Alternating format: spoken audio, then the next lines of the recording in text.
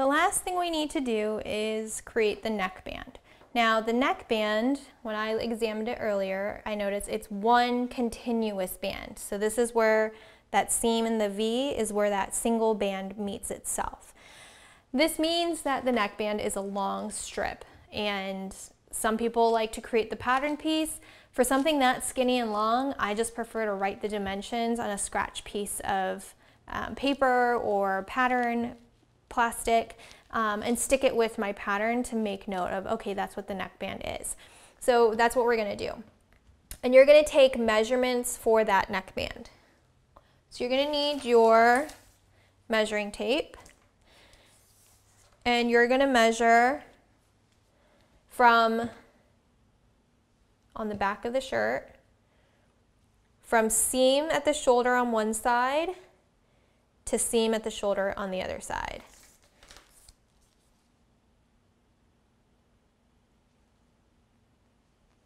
Right along that seam.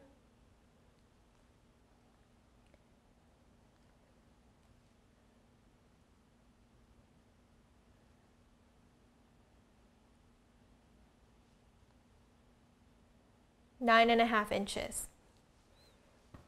So the back is 9.5 inches. And now, because it's perfectly symmetrical, I just need to go from that shoulder seam down to the point of the V and double it for the front.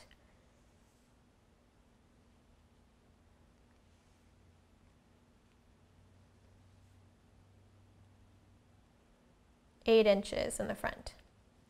So 8 on one side, 8 on the other side is 16.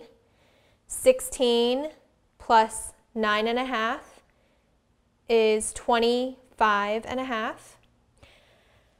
I need to take 90% of that 25.5 to figure out how long I need for my neckband. For a V-neck, you want 90% or so. For a rounded neck or crew neck, you probably want closer to 80–85%. But because this is coming down to a point and there's a lot of weight being pulled right here, you want more of a 90%. So we're going to take 90% of 25.5,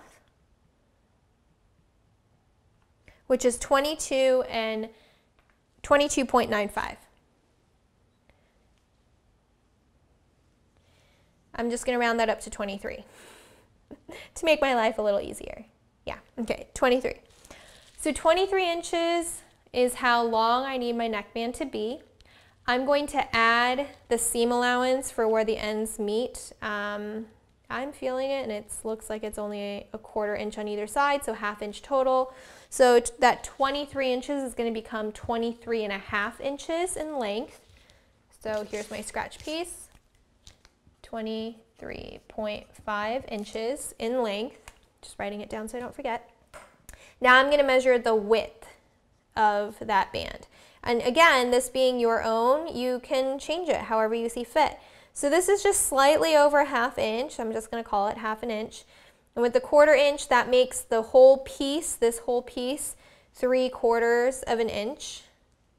Yep, roughly 3/4 inch or an inch, whichever you want it to be. So it's measuring an inch. There must be a difference here. Maybe I'm not measuring.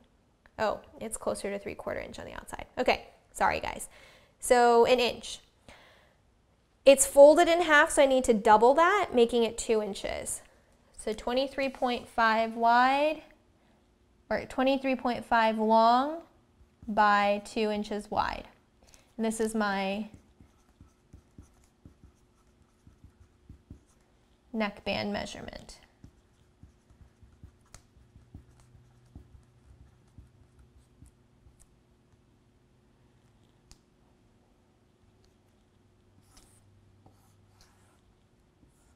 And I'm going to make my note, the length needs to be on stretch.